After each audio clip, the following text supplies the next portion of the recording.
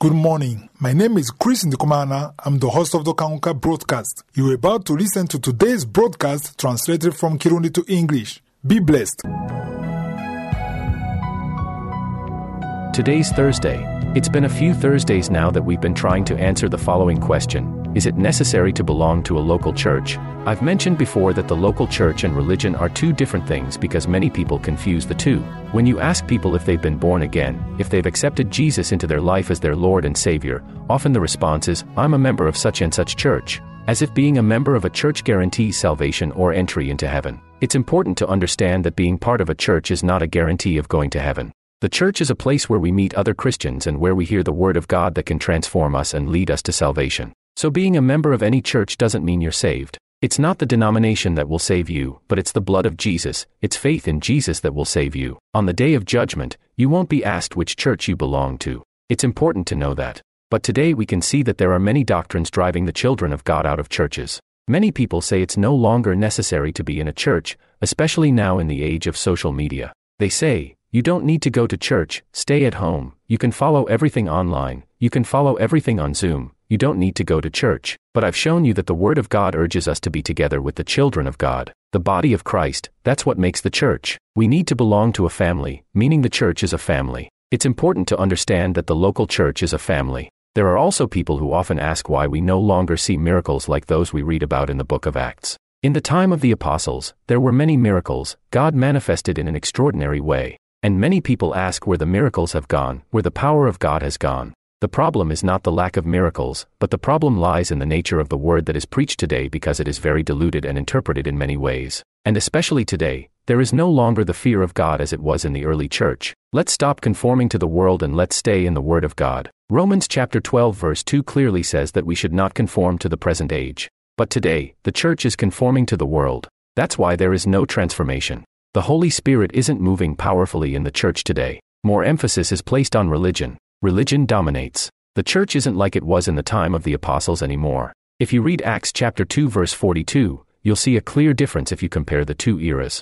Acts chapter 2 verse 42 says they continued steadfastly in the apostles' doctrine. That's the first thing. In fellowship, that's the second thing. In the breaking of bread, that's the third thing. And in prayers. These four things are essential for the church to have good spiritual health. First, the teaching of the apostles. Today we can see many teachings. Then there's fellowship, but that's what's lacking today. Then there's also the breaking of bread. When we talk about breaking bread, it's not about the Lord's Supper. It means the community could be together and eat together. That's the breaking of bread. That's what was called agape in some churches at the time. And finally there's also prayer. If you look at the church today, you see two things. There's teaching and prayers, but you rarely see fellowship. You rarely see the breaking of bread. But these four things were what made the strength of the early church. I want to talk a bit about fellowship. If you read this whole chapter, you'll see how the people of the church helped each other. The richer helped the poorer. In fact, there were no more poor people in the church because those who had means helped those who didn't. It means there was a lot of care for others. Today, we don't care for others. It's every man for himself. And especially when you're on Zoom, if you're on the internet and behind your screen, you can't know your neighbor's problems. If there's a poor person in the church, you'll never know. Today in the church, there are poor people who may be sick and even die without the pastor knowing. These are things you can notice when you are physically together. It can't be done on Zoom or YouTube. So, in God's thinking, it's important for the children of God to be together, and it's important to have love among them as Jesus said. Jesus gave a new commandment. He said, love one another. By this, all will know that you are my disciples. Before I conclude, I'd like to emphasize that you shouldn't attend just any church. You need to pray so you can be guided by the Holy Spirit. You must be in a church that can provide you with good spiritual food, a church that fears God, a church where there are teachings that can help you grow spiritually. It's important to understand that the church is a family, and you'll feel like you're in a family. And in all this, you must be sure to be led by the Holy Spirit.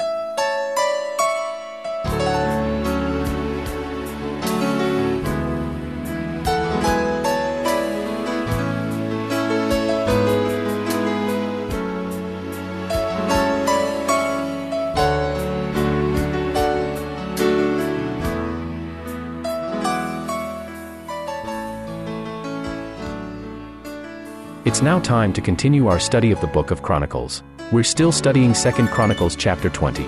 I mentioned earlier that this week we'll only be focusing on the 20th chapter because it's a chapter that has transformed me and it's filled with many revelations for those who are desperate.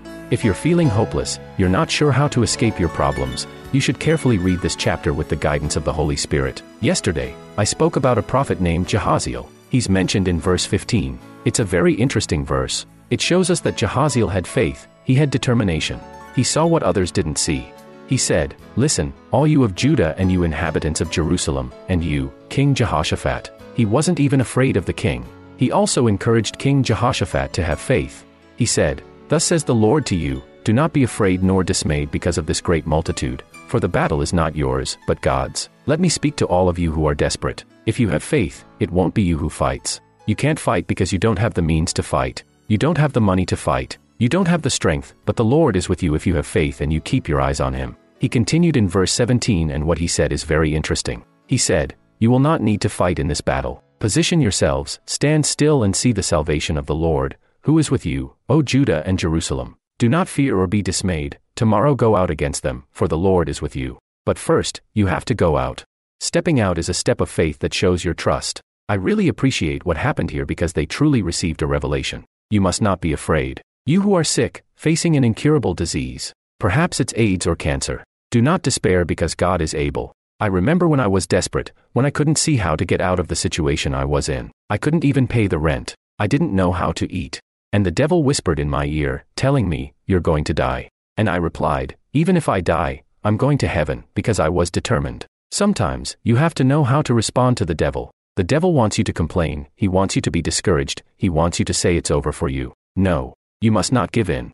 You must resist with faith. This prophet Jahaziel, he walked by faith and not by sight. There was nothing concrete showing victory because they were surrounded by enemies. But I really love verse 20. Verse 20 says, "So they rose early in the morning and went out into the wilderness of Tekoa. And as they went out, Jehoshaphat stood and said, 'Hear me, O Judah and you inhabitants of Jerusalem, believe in the Lord your God, and you shall be established, believe his prophets, and you shall prosper.'" Now it's Jehoshaphat who's filled with faith and encouraging everyone, just as I am encouraging you. He said, "Believe in the Lord."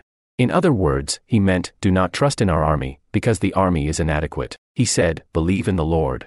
Those of you listening, do not trust in money or intelligence. Trust in the Lord your God, and you shall be established. Verse 21 is even more interesting. It says, "And when he had consulted with the people, he appointed those who should sing to the Lord, and who should praise the beauty of holiness, as they went out before the army and were saying, 'Praise the Lord, for his mercy endures forever.'" Here, there are two things I want to draw your attention to. The first thing is that the singers walked ahead of the army.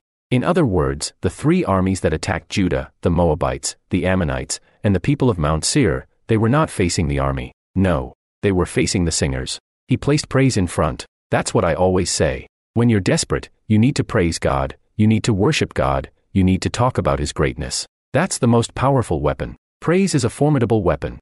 They faced the singers. The soldiers were behind, but in front, it was the singers. It's written in verse 21, and what did they say? They said what we've already seen in 2 Chronicles chapter 5, during the dedication of the temple of God. They said, "Praise the Lord, for his mercy endures forever." When you speak these words, it's very powerful. Why? Because in Psalm chapter 22 verse 3, it says that the Lord is enthroned in the praises of his people. He dwells in the midst of praise. In tomorrow's broadcast, we'll see the reaction to this powerful praise. May I bless you and have a pleasant day. If you're blessed or transformed by KANGUKA teachings, you can send us a WhatsApp audio on +2567813777337.